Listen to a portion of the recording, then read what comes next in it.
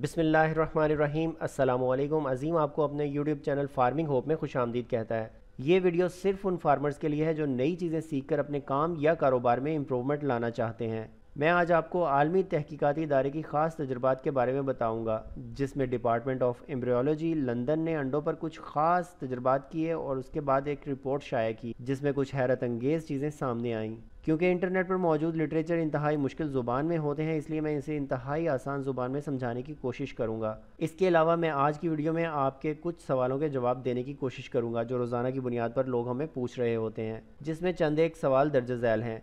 Incubator में अंडों को कितनी बार हिलाना चाहिए, कितने डिग्री तक हिलाना चाहिए और कैसे हिलाना चाहिए। सवाल नंबर 2, और वक्त की कमी की वजह से कम कितनी बार हिला देना काफ़ी है और ज़्यादा से ज़्यादा कितनी बार हिलाना चाहिए। सवाल नंबर 3, और कौन सी ऐसी वजूहात हैं जिनकी बुनियाद पर अंडों की रोटेशन पर ज़्यादा जोर दिया जाता है। सबसे पहले मैं आपको बताता चलूँ, अंडों को घुमाने का अमल सिर्फ इनक्यूबेटर के अंदर ही ज़रूरी नहीं होता, बल्कि जहाँ अंडे स्टोर किए जाते हैं वहाँ भी रोटेशन उतनी ही ज़रूरी होती है जितनी इनक्यूबेटर के अंदर होती है। इस पर मेरी मुकम्मल तफसीली वीडियो मेरे चैनल पर मौजूद है, लिंक डिस्क्रिप्शन में दे दिया गया है। सबसे पहले हम आलमी तहकीकाती इदारे की इस रिपोर्ट पर नज़र डालने की कोशिश करेंगे। Department of anatomy and embryology university college London ने अंडों को इनक्यूबेटर में हिलाने और घुमाने के मुतालिक अपनी तहकीक के दौरान 4 किस्म के तजर्बात किए। तजर्बा नंबर 1 में इन्होंने 4 से 7वें दिन अंडों को हरकत दी और बाकी तमाम दिन इन्हें नहीं हिलाया। तजर्बा नंबर 2 में इन्होंने अंडों को सिर्फ 8 से 11 दिन तक रोटेशन दी, मगर बाकी तमाम दिन इन्होंने हरकत नहीं दी।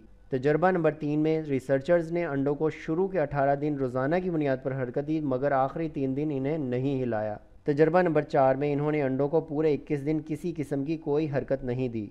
इन तमाम तजर्बात से हासिल होने वाले नताइज हैरान कुन भी थे और मज़ीद कई सवालों को जन्म देते हुए दिखाई दिए। इसमें तजर्बा नंबर 1 और तजर्बा नंबर 3 के नताइज काफ़ी मिलते जुलते थे, जिसमें शुरू के 7 दिन हरकत दी गई या वो अंडे जिन्हें पहले 18 दिन मतवातर हिलाया गया था। लेकिन सबसे अच्छे नताइज तजर्बा नंबर 3 में हासिल हुए, जिसमें अंडों को 18 दिन मुसलसल हिलाया गया था।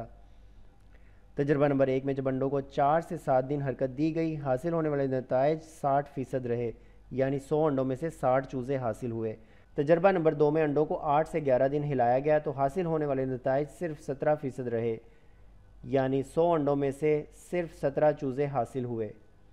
तजर्बा नंबर 3 में जब अंडों को 18 दिन मुसलसल हिलाया गया तो हासिल होने वाले नताइज तकरीबन 70% रहे, यानी 100 अंडों से 70 चूज़े हासिल हुए। तजर्बा नंबर 4 में जब अंडों को किसी भी किस्म की कोई हरकत नहीं दी गई तो नताइज 26% रहे, यानी 100 अंडों में से 26 चूज़े हासिल हुए। याद रहे, यूनिवर्सिटी ने इन चारों तजर्बात को मज़ीद 4 मरतबा फिर से दोहराया ताकि हासिल होने वाले नताइज मज़ीद दुरुस्त हासिल हो सकें, मगर तमाम नताइज मिलते जुलते ही रहे। इस रिपोर्ट में ये बात वाज़े तौर पर बताई गई है कि अंडों को हिलाने के लिए शुरू के 7 दिन इंतहाई अहम होते हैं, जिसमें अच्छे नताइज के लिए दिन में 3 बार हिलाना काफ़ी है, क्योंकि शुरू के 7 दिन एम्ब्रियो भरपूर तरीके से ग्रोथ कर रहा होता है, इसलिए ज़्यादा मूवमेंट की ज़रूरत होती है। अब चलते हैं आपके सवालों के जवाबात की तरफ। अंडों को दिन में कितनी बार हिलाना चाहिए और कितने डिग्री तक हिलाना काफ़ी है और कैसे हिलाना चाहिए। अंडों के इनक्यूबेटर में शिफ्ट करने के बाद बेहतरीन नताइज के लिए 3 से 4 बार हिलाना काफ़ी है। अंडों को 90 डिग्री तक घुमाना चाहिए और अगर ज़्यादा मुमकिन ना हो सके तो जितना हो उन्हें लाजमी हरकत दें।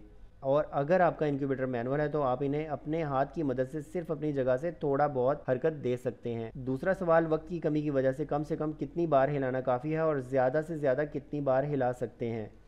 कोशिश यही होनी चाहिए कि कम से कम अंडों को 3 से 4 बार हिलाया जाए, खासकर शुरू के 7 दिन। और अगर ये मुमकिन ना हो तो दिन में 2 मरतबा लाजमी हरकत दें, और अगर ये भी मुमकिन ना हो तो 24 घंटों में कम से कम 1 मरतबा लाजमी हरकत दें, और ज़्यादा से ज़्यादा 4 मरतबा काफ़ी है। सवाल नंबर 3, कौन सी ऐसी वजूहात हैं जिसकी बुनियाद पर अंडों को हिलाने पर जोर दिया जाता है। तो आलमी तहकीकाती इदारा की इस रिपोर्ट के मुताबिक जब अंडों को कोई हरकत नहीं दी जाती तो अंडे में मौजूद एम्ब्रियो अंडे की अंदरूनी झिल्ली के साथ मुसलसल लगा रहने की वजह से वहीं स्टक हो जाता है और वहीं उसकी मज़ीद ग्रोथ रुक जाती है और उसके एक्सपायर होने के चांसेस बढ़ जाते हैं। सवाल नंबर 4, अंडों को 18 दिन के बाद क्यों हिलाने से मना किया जाता है। इस रिपोर्ट के मुताबिक अंडे में मौजूद एम्ब्रियो 18 दिन तक अपनी ग्रोथ मुकम्मल कर चुका होता है और आखिरी 3 दिन उसे अपनी पोजीशन सेट करने में लगते हैं, और अगर इस दौरान अंडों को हरकत दी जाए तो एम्ब्रियो दोबारा से पोजीशन सेट करने में लग जाता है और उसे बाहर आने में ज़्यादा वक्त दरकार होता है। अंडों के इस हैचिंग के तमाम तर दौरानिया में अपने इनक्यूबेटर में टेम्परेचर और ह्यूमिडिटी पर ख़ास नज़र रखें और जितनी ज़्यादा मेहनत करेंगे उतने ही अच्छे नताइज हासिल होंगे। वीडियो अच्छी लगी हो तो इसे लाइक करें और अगर आपने हमारा चैनल सब्सक्राइब नहीं किया तो इसे सब्सक्राइब करें। इसी के साथ मुझे इजाज़त दीजिए। अल्लाह हाफिज़। पाकिस्तान जिंदाबाद।